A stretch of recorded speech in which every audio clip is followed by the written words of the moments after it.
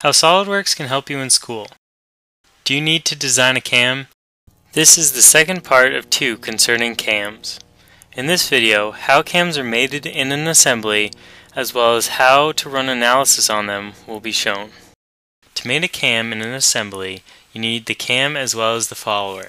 The follower is what will trace the movements of the cam profile and then transfer that movement elsewhere in the system. First, it is necessary to mate the cam so that it will rotate on its axis. Start by floating the cam by right-clicking the part and selecting Float. Next, mate the temporary axis of the cam to the top plane as well as to the right plane. Add a concentric mate on the back of the cam to the front plane. Bring in the follower part and mate one of its end faces with one of the cam so that it won't translate in the Z direction.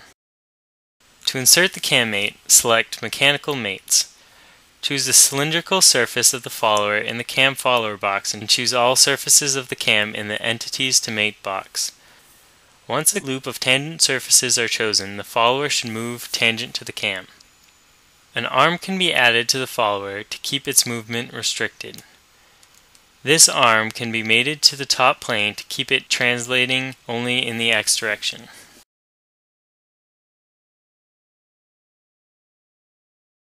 At this point, the cam should function as you would expect it to. To run analysis on the cam, it is necessary to add in SolidWorks Motion by going under Tools, Add-ins, and selecting SolidWorks Motion. Select the Motion Study at the bottom left of the window. This will open a bar at the bottom of the screen. Under the drop-down menu on the left side, choose Motion Analysis. First, it is necessary to insert a motor on the cam.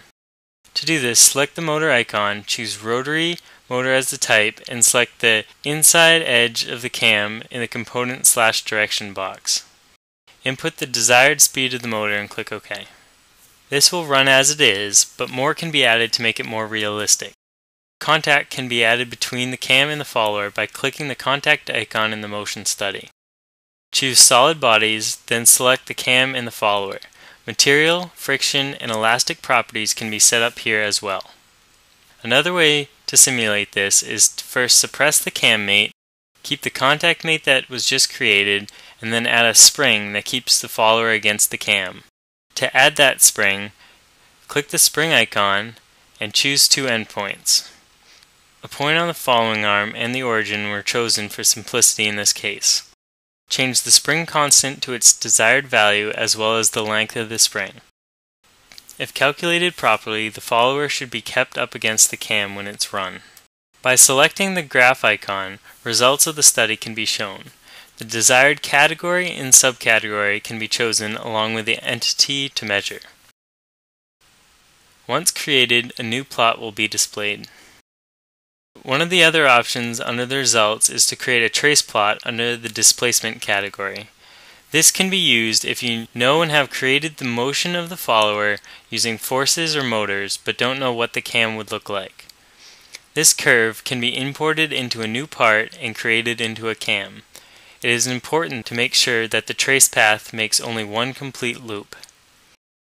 I hope this video will help you out in your cam design or kinematics and mechanisms class.